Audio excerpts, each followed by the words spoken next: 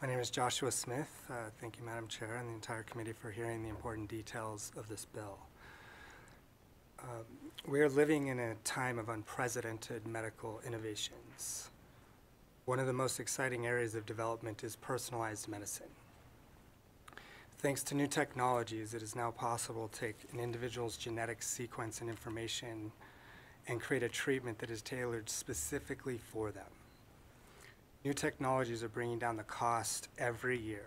For example, a patient's gene sequence 20 years ago was $50,000. 10 years ago, $10,000. Today, the cost is $600. This is fantastic news for patients, especially those with rare and ultra-rare diseases who have exhausted all other treatment options.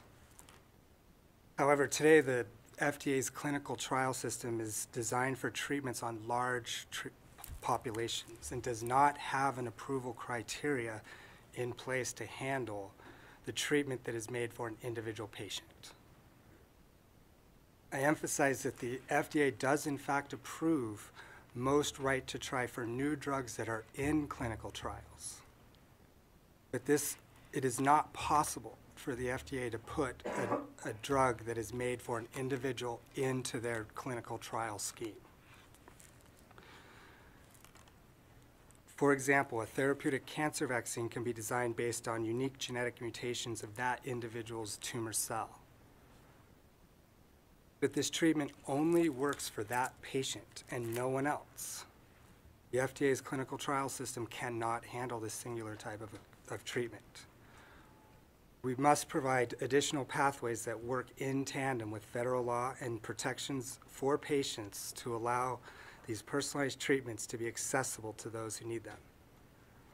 We must allow a more streamlined, patient-centered process that ensures safety, efficacy, while providing patients with access to life-saving medication.